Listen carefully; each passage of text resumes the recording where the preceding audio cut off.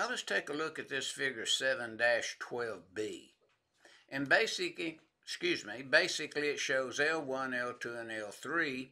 And then, of course, you have the line, the neutral there, see. And when we look at the connections now, L1 is connects to the phase A winding to L1, and the same L2 to phase B and L2, L3 to phase C to L3, and then, of course, the neutral is line neutral, and it would be connected to the 0 point of the Y system. And the neutral that you see in the panel board, the neutral loads, L1, you have 12 kVA that we looked at. L2 is 11 kVA. L3 is 11 kVA. So we have an unbalanced of 1 kVA.